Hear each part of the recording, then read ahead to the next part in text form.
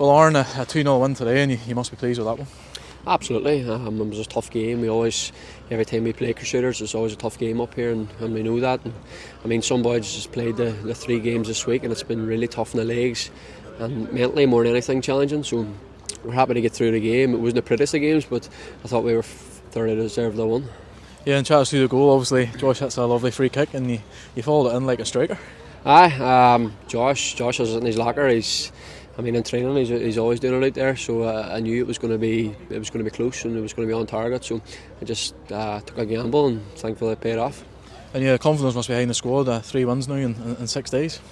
Absolutely, it's been a tough week. Some boys has played 3 games and it's been a tough week, so we'll just rest and recover now for Newry next week.